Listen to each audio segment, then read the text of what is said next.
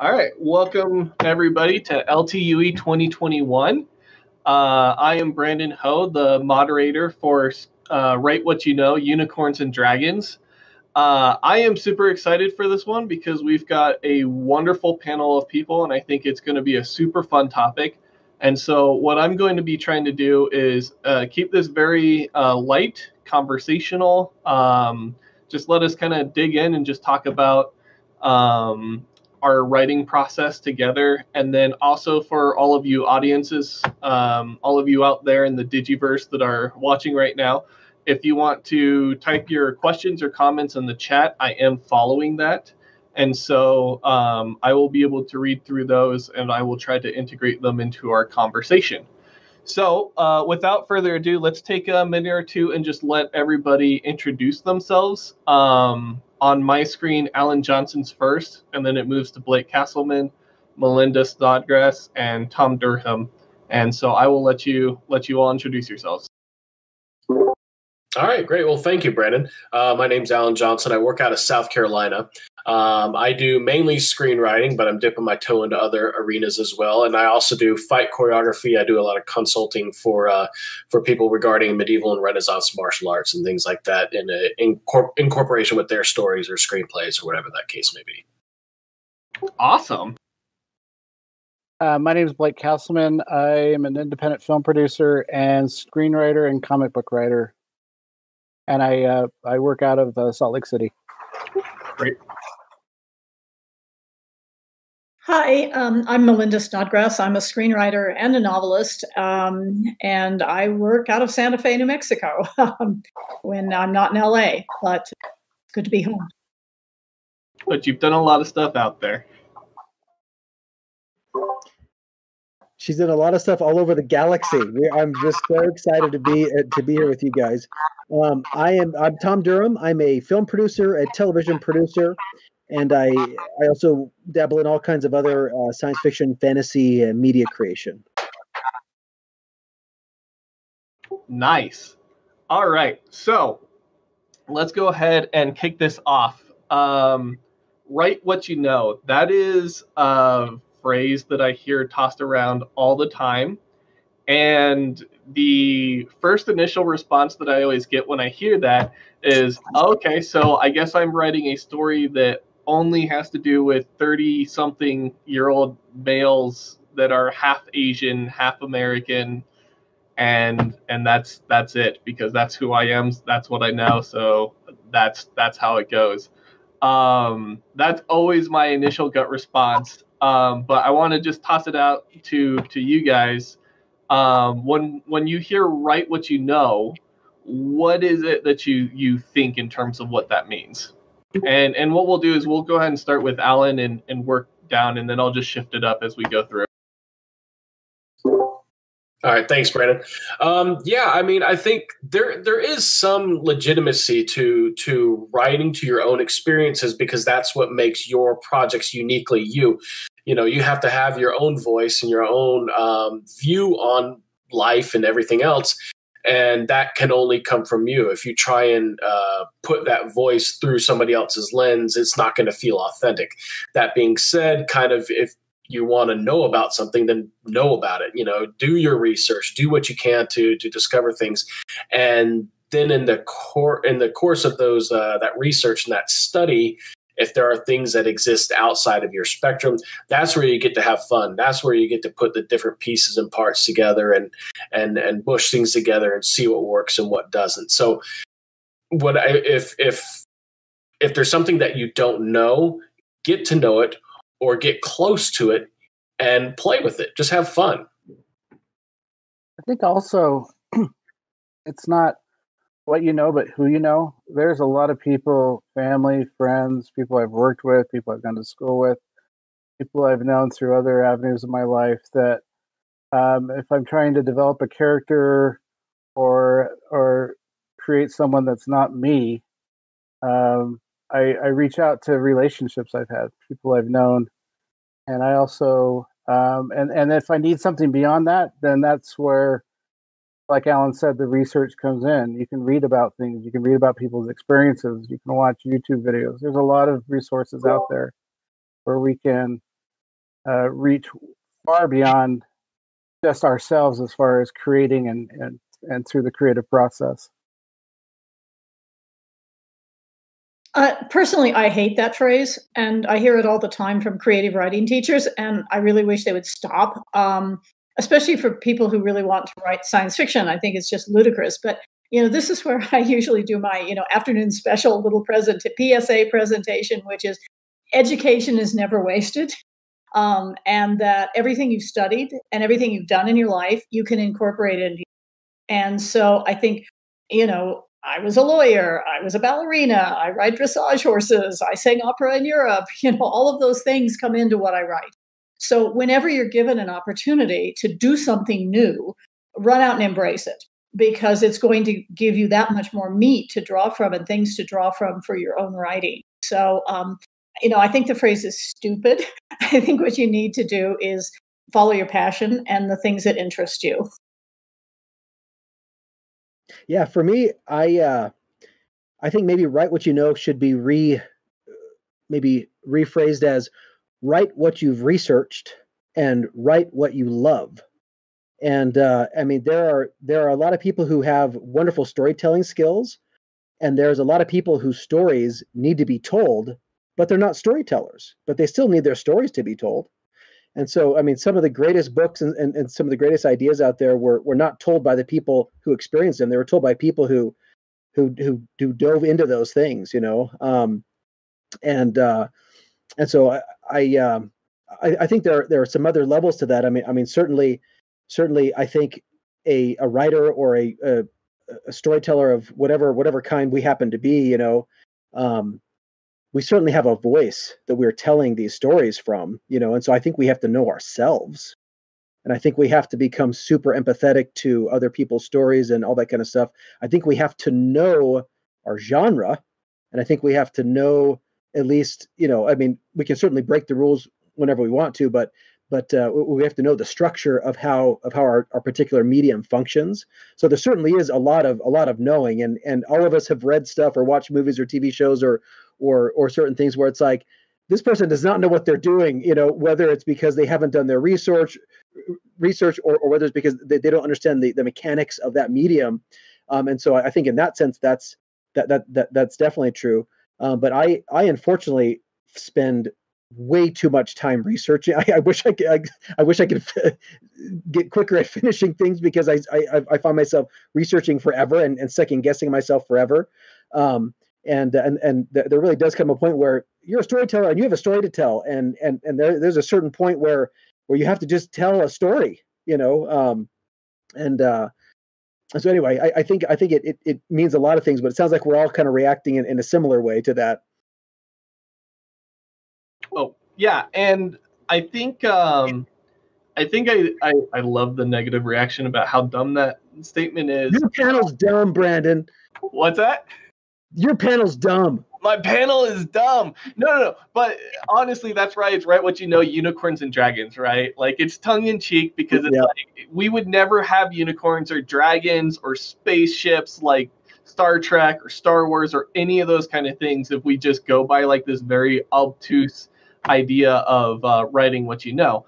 And so I kind of want to just establish that and get that ground in, and then really actually dive into the meat of like, what can we actually do to take the experiences of what we know in order to make something better. So for example, I am half Chinese, half American. My dad was born in Taiwan, Taipei. And something that I grew up with experiencing was, different languages in the household. And something that I picked up and noticed was that, like, I will have grandparents or relatives speaking in Chinese and others responding in English, and it just kind of flips, flops, and changes. And so, like, with that personal experience of mine, I could take something like that and say, if I'm doing a story, and we'll just go fantasy. So we've got like elves, right? We'll go J.R. Tolkien with the amazing elven language. What would it mean if the elf father-daughter are having a conversation, and the daughter is always responding speaking in English and her dad is only speaking Elvish, right? Like, I can take my personal experience and find meaning and nuance in that, and then use it to inform the thing that I am creating. And so I want to propose to all of you, like, what methods do you use in order to inform and add substance to the stories that you're creating? And this I'll just leave open. Someone can just go if they feel up to it. Well, I have to warn people in public. Writers, I mean, we can't do it in COVID land, but writers, we are the most terrible eavesdroppers in the world. I don't know about anybody else, but if I'm in a cafe or I'm in a restaurant and there's some fascinating conversation going on at the table next to me, I'm sort of taking notes and going, "Ooh, I can use that." You know, that's marvelous. So I think part of it is observational skill. You know, I think writers have to. I know the sort of image is that we all sit alone, and we do a lot. But you know, you also need to sort of go out into the world and just experience it and meet people, and even if you're not meeting them, spy on them and take what you can pick and use it to deepen your work. And I think that's a very important part of this. Yes. One thing that I do is I might cheat a little, and where Tom talks about he researches too much and where he's taking too much time with his research. My problem is I don't research enough. And so one thing that I do is I write what I know, but I write what I don't know. And the reason why I do that is because I have a writer's group. We meet twice a month. We read each other's scripts and we give feedbacks. And this is probably terrible advice, but I just write things. Like I wrote a script where two people went into a bank to break into a safety deposit box. Well, there were certain little details in there that I just kind of like, well, maybe that it would work this way or maybe it worked that way. And lo and behold, one of the people in my screenwriting group actually worked in a bank. And so in the feedback process, he actually set me straight and said, no, they would know.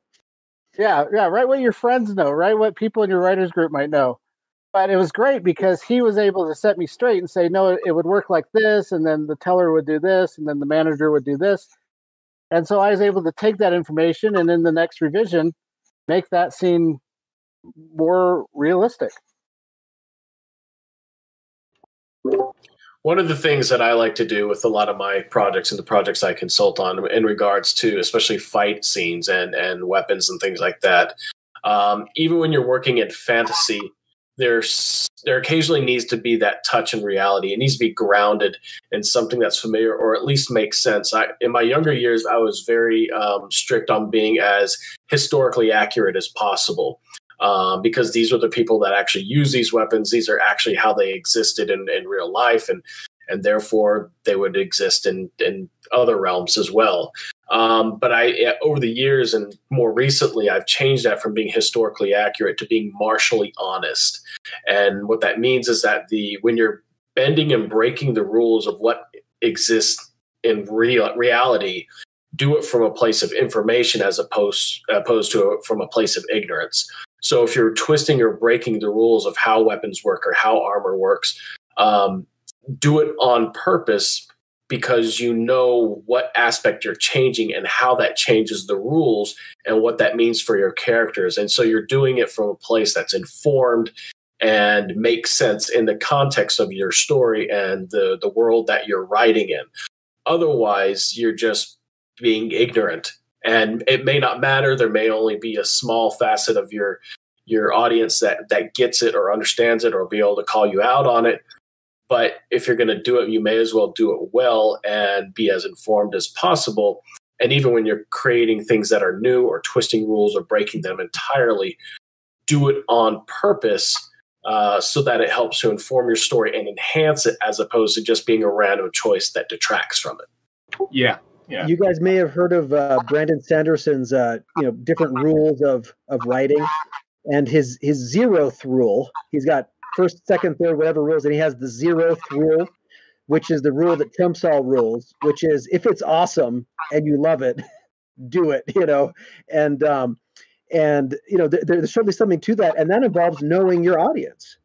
I know I love this, and I know my audience loves this, so I'm just going to do it because it's just awesome. so I think we definitely need to allow ourselves the freedom to do that. In my case, one thing that I recently discovered was I have the great fortune of playing in a few different mediums, in TV and film and books, and I'm doing a radio series this year, and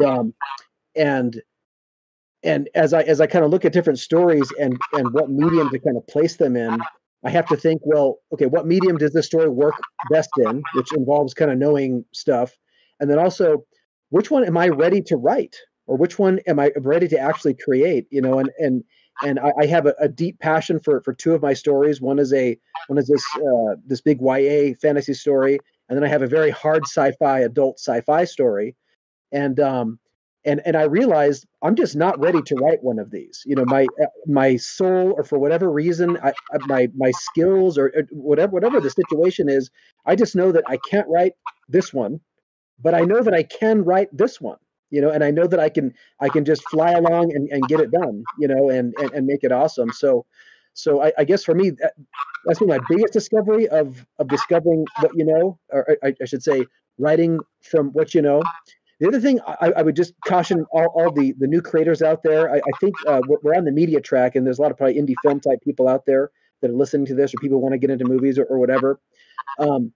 One thing that a lot of young people, or people I just starting out in this industry, don't understand is that they feel like they're only successful or they're only cool if the first thing they do makes money, and so they end up spending a lot of time doing nothing because or I should say, being frustrated. I don't mean to insult anybody, because I've made all the mistakes that you could probably make in it, and I think we've all made our first terrible film somewhere around there. Okay, good. And Tom, I was going to say, I'm the uncoolest person on the planet. Okay, but hey, and you get it. You've been around, but it's okay to spend money and waste money on your creative project. So if you need to just pay someone to tell you what to do, one of my stories has a character. It's very important to me that they speak in Scottish dialect. And it would take me a year to master that. It would take me a year of dramaturgy, or whatever you call it, to master how to write that. And after I write the story, I'm going to pay a Scottish person, a Scottish linguist, to rewrite that dialogue. And it's going to cost me a bunch of money, but it's going to save me months of time. Yeah, and I'd also add that the money is never wasted if you go in specifically to learn, and the reason why you're using that money without the gain of the money at the end of the project. Somebody actually brought up an interesting. Oh, go for it, Melinda.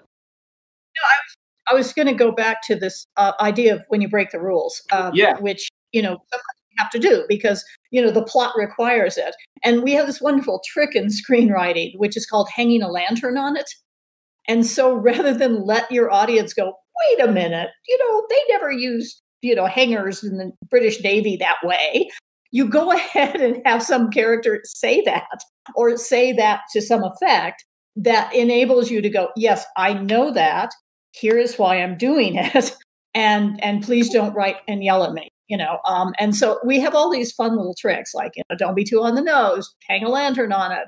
And that's a way for us to get around doing these kind of stories that we want to tell, but, reality intrudes. And at some point you have to go. I mean, my friends who do the Expanse books, somebody said, well, how do the engines work on these ships in the Expanse?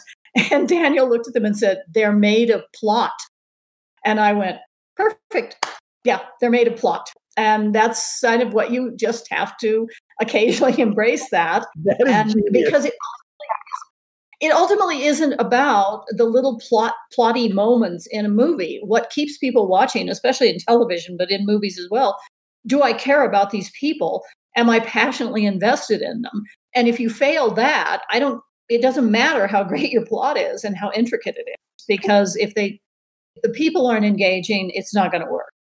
Yeah, there's a film lore story about a director of photography that's lighting a night scene, and he's shooting all of these huge lights out into the forest and the trees and everything. And the director comes in and says, it's nighttime, like, where are all these lights coming from? And the director of photography responds, the same place as the music. And so, when you're doing your stories and stuff, you do have a little bit of leeway when it comes to that kind of stuff. What's important is, that you're entertaining and engaging the audience with what it is that you have to say. Someone did bring up a question that I thought was interesting and want to know what you all think. He wanted to know if the process of using personal experience is different in screenwriting versus other forms of writing. In personal experience integrated into the action, or the what the characters are doing, or I would say all of the above. Yeah, experiencing. I think it's the same. Storytelling is storytelling, and the only difference is with screenwriting as compared to a novel is it's a visual piece of storytelling, and so you're not getting inside the characters. You're not inside the character's head experiencing their internal conflict firsthand. It's all externally. The internal conflict is being portrayed externally. Right. I would say really the biggest difference between those two for me would just be that if you're writing a novel, for example, and you're pulling from your experiences, that's kind of all they're going to get once that novel's done. If you're doing a screenplay, you're going to have directors, actors, production designers, wardrobe, and everybody coming in and creating that product. And so everybody actually comes in and brings their personal experiences to the table. So there's more of a likelihood of all of their individual elements adding that kind of flavor to the overall product of the film. And there's also the caveat that our lives are rarely as interesting as we think they are. And if we get too slavishly tied to doing things exactly the way that we perceive them, it will most likely make a very horrible, very boring screenplay because our lives are not structured in a cinematic fashion. It just does not work very well. Biopics are notoriously very hard to do unless they are isolated on a particular event in a person's life. There are obviously exceptions for everything, but generally speaking, the person has to be extremely dynamic, extremely popular, or it's focused on a very specific event in their life, one particular point in time with a very specific goal. But generally speaking, our lives are just not good cinematic material unless we can just mine pieces and events and choices and then create things around that. Well, I actually play Star Trek soundtrack music during my day, and so my life does feel quite cinematic as I go through my day. And I'm going to mention a homework assignment for anybody watching. I mean, biopics, yes, they are really difficult, but there was a great one a few years ago about Marshall, who became ultimately a justice on the Supreme Court. And it took an event from earlier in his life, and it's a brilliant film. And it's this one small incident from his life when he was still working for the NAACP, and it's a terrific film. And it kind of shows you how to do that well, because he isn't the major focus. He is being seen through the eyes of another character. And that's another really powerful way to remark on a person, is to not be playing with that person, but how does that person affect the world around? Yeah, and I think that's go for it. And just another technique to think about whether you're writing a book or a screenplay or a radio drama or whatever you're doing is I think it's an absolutely essential tool to ask yourself, what would I do if this dragon popped out of the pile of gold? Like, what would I actually do? And you can take that to different levels. What would I do if I was braver than I am? What would I do if I was more charitable than I am? What would I hope I would do? And so right there, the answers to those questions, you've just built your plot arc right there. I mean, that is a very quick exercise that immediately tells you if it immediately informs what your main character might actually go through to have this wonderful story. What would I do if my best friend was suddenly confronted with the most evil magical talisman in the universe, and I was just his gardener, but I loved him dearly? What would I do? Okay, who's that? Okay.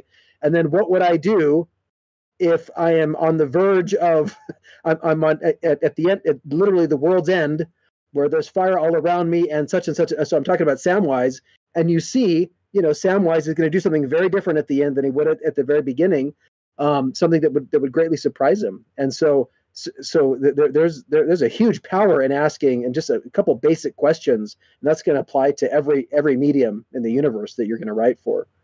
Yeah, and I think another way to approach that would just be along the lines of looking at something that you wouldn't do and say, well, what scenario could play out where I would act like that, and how would I be able to justify that or do that, to try to kind of step outside of yourself a little bit, to understand other people's scenarios or circumstances, to get a little bit more of that empathy so that you can apply them to characters that you normally wouldn't think of as people that would be doing those kind of things.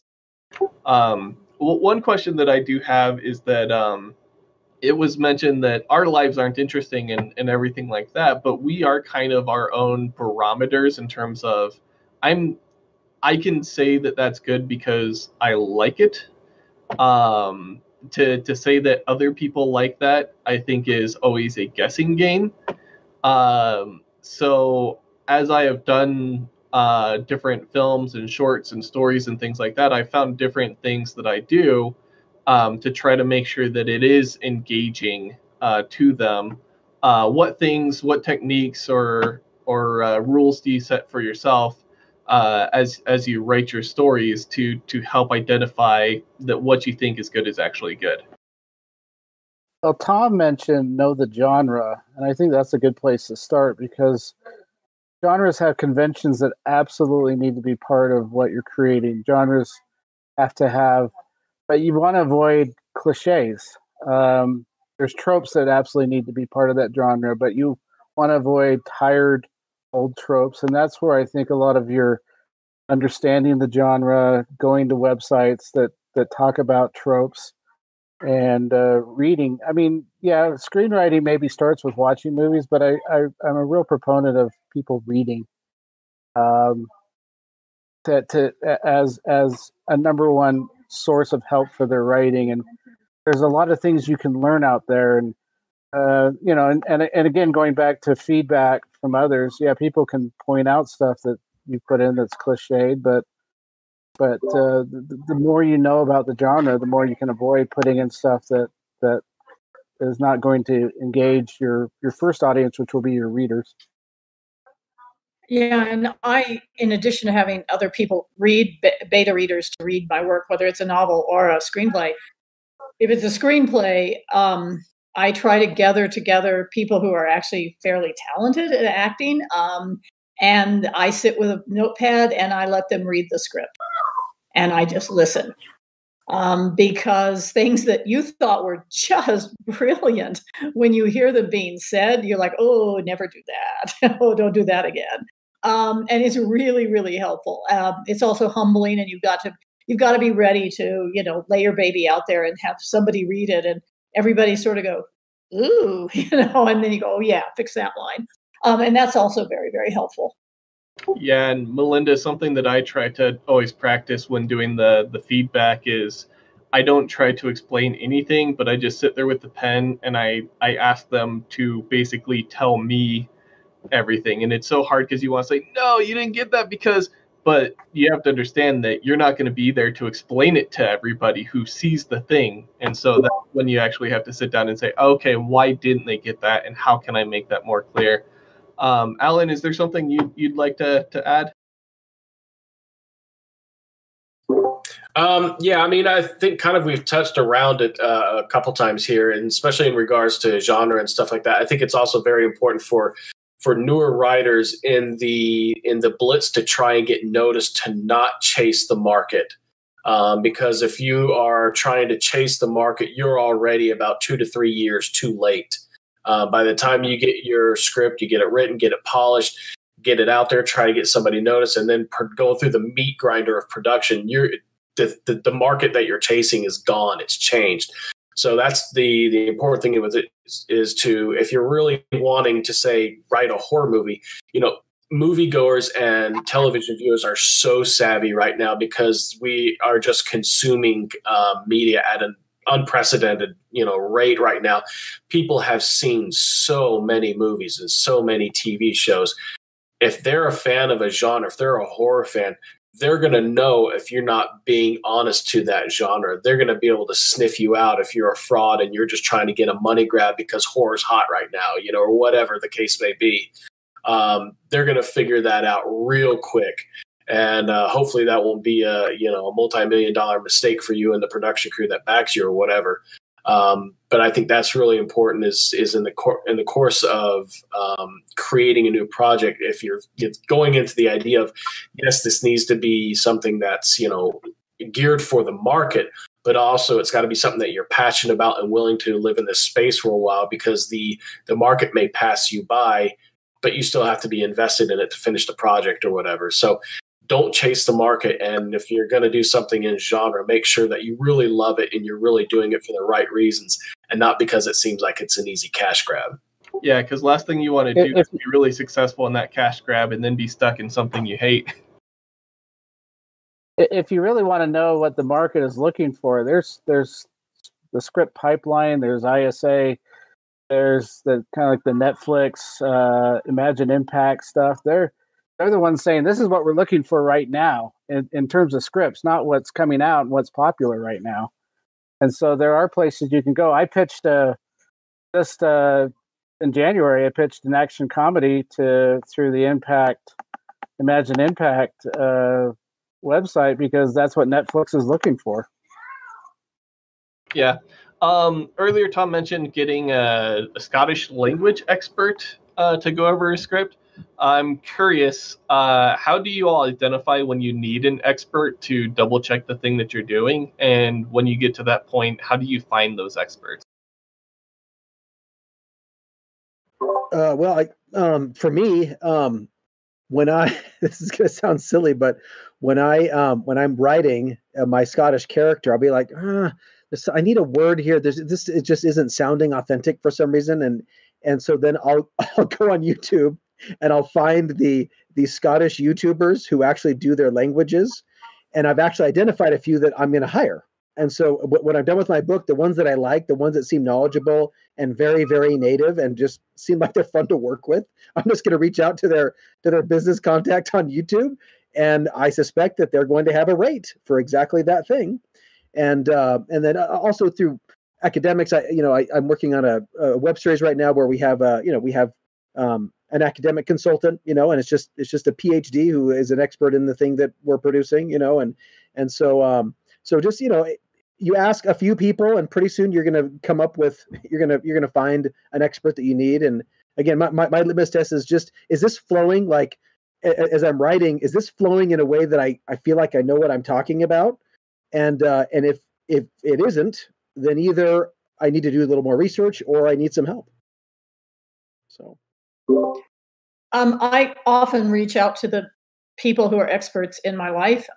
One of the novels I was writing, a big space opera thing, I wanted the emperor to wreck a royal governor financially. And so I called my stockbroker and I said, here's the setup. Tell me how to destroy this guy financially.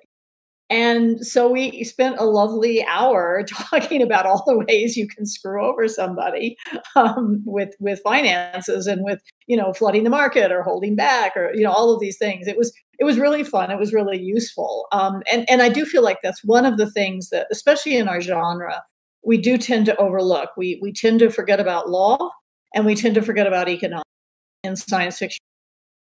And it's one of the things that makes me crazy because they're fundamental, to how societies work. And so I think all those things need to at least be in the back of your mind. You don't have to give somebody a lecture from the World Bank, but at least, show that there's a way in which this society functions. Yeah, so something that I have learned is that everyone has a story. And so it's just amazing what you pick up and learn from people that are around you if you just start asking.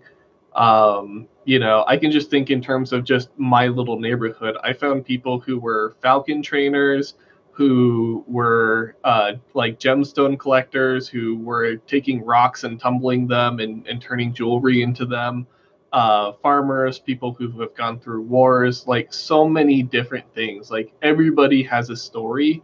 And if you take an interest and just talk to people and learn about them, it's amazing, like all the little engaging, interesting things that you can find just splintering off of just the individuals around you.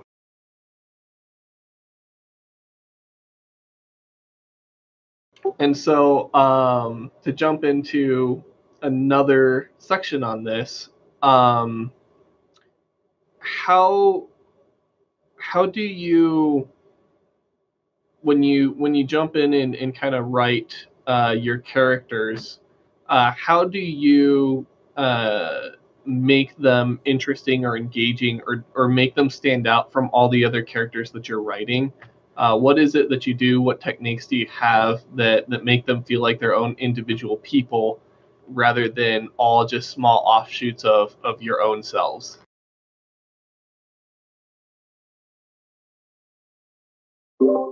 I read my dialogue aloud, and if it all sounds the same, I go back and rewrite it. I mean, I don't tend to go into dialect because I think that can be awkward, but it's just, I was a musician, so I look for how dialogue rhythms, is there a particular rhythm that a person uses in their speech pattern?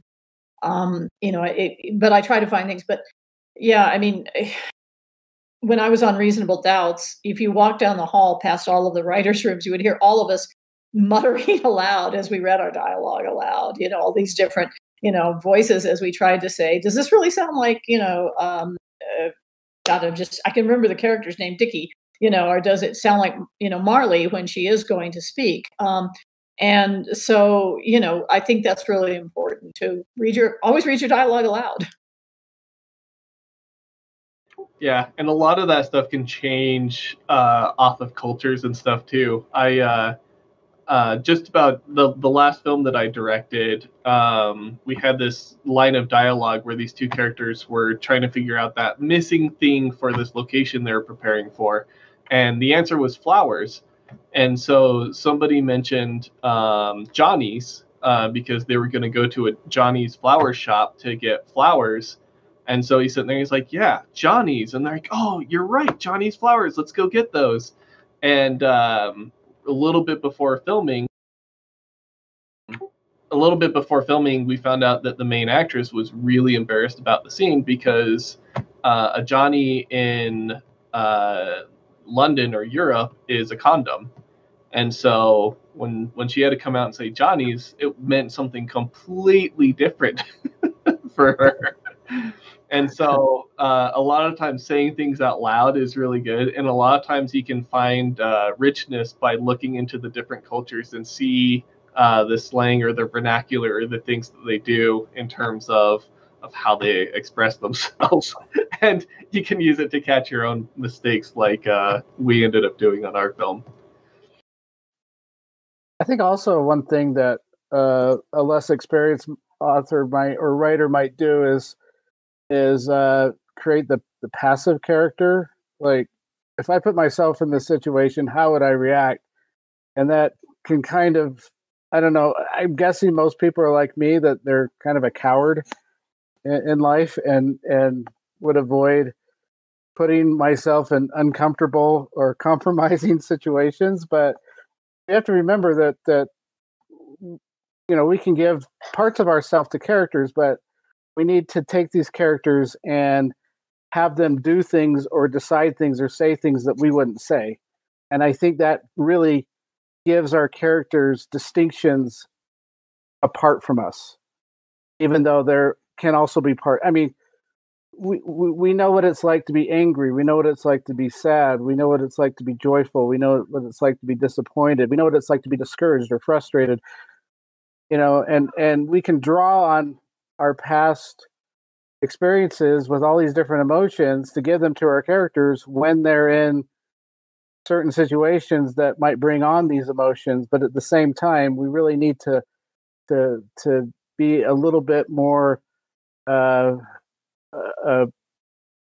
know, be a writer who wants to push our characters into places that we wouldn't want to go if we were in a real life situation. Yeah. You guys have heard of J.K. Rowling's Potter room. So there's a room in her house that is just absolutely packed with Potter paraphernalia that inspires her as she kind of tours the room and handles the objects. And I think that when we can physically see or touch or imagine some of our characters, it's going to help us to distinguish them in our writing. And so, so one thing that I found really helpful is an illustration of your character.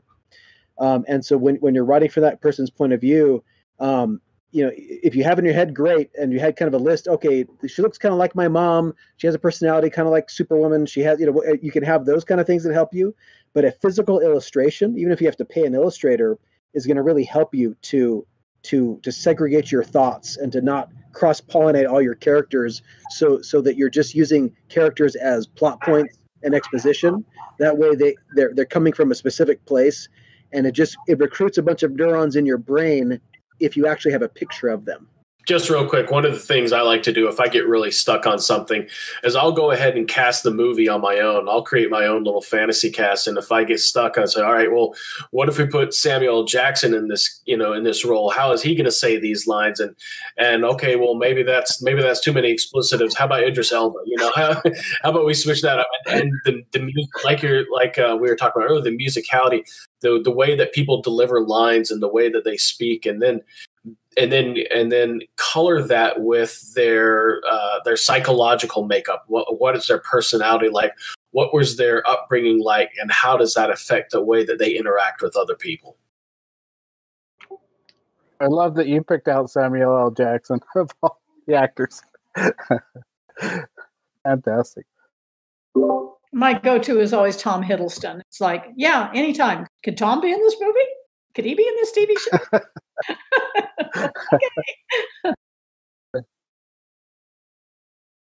All right, there's one last question here. There's a story I want to tell that I know my skill level isn't up to handling yet, because when I try to write it, it's not working. How would you decide when to try it again? Yes. Do it again. Do it again. Do it again. Do it again. Writing is rewriting. Cliche, yeah. Just keep on doing it until it massages it. Yeah. Yeah, I would say. Oh, go for it, Melinda. I was just going to say, you know, every time I write something and I know it's not exactly right, I know I can fix it in post. You know, I mean, I'm going to rewrite it. You cannot allow yourself to be frozen. You just plunge in and do it. For one thing, you're going to get better through the doing of it. And then the next time you go back to it, I mean, I have a TV pilot that I'm working with some folks on, and I set it aside for a few months, and I went back 3 days ago and I did a polish on it again. Went, oh yeah, that line of dialogue's terrible. Let's lose that. I mean, you're never frozen, and you can always get better. So yes. don't let fear stop you. Right. Yes, I was going to say, do it wrong now so that you can do it right later. You're never ever going to have a perfect first draft. No one is ever going to have a perfect first draft. And I actually love the rewriting process more than writing the first draft. Yeah. And, you know, coming back around full circle to this kind of write what you know thing, I'm a firm believer that we all have our own stories, and we all have our experiences, and we all have our personality quirks and everything like that. And so what we bring to the table, the stories that we tell, is something that is inherently uniquely ours, right? And so, like, don't be afraid of write what you know. Don't let someone telling you write what you know. Don't let them tell you that as a way to inhibit the things that you want to say. But instead allow that to be something that informs the work that you do, that gives flavor and character to it. Because at the end of the day, once you write that story and it's your story, it is your story, and nobody can take that away from you. We're at the end. Is there any last remarks or anything that you would like to add on to that? Just one final thing. I really enjoyed what you said there, that, you know, it's your story. Nobody can take that away until you sell it and it goes into production. And then it goes into a meat grinder and then it comes out the back end. It doesn't resemble anything you wrote in the first place, but that is the plight of the screenwriter. One of the most difficult things about doing just writing and not producing or directing is being at peace with the story that you've written and then handing that over to somebody else and then have it be a completely different thing coming out the back end. But that'll be somebody else doing what they know, right?